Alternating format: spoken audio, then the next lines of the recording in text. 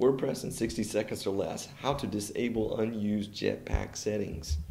We're logged into our WordPress admin panel and we're on Jetpack. We're on the settings navigational link page here, and we're going to scroll down and you can see that all the features are enabled by default.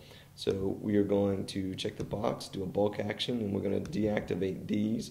So I'm going to scroll down the list and I'm going to uncheck the items that I would like to keep activated. So there's the Jetpack and the manage.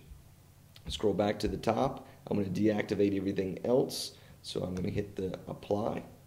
Disabling unused Jetpack settings will speed up your website by reducing the amount of files that the user has to download.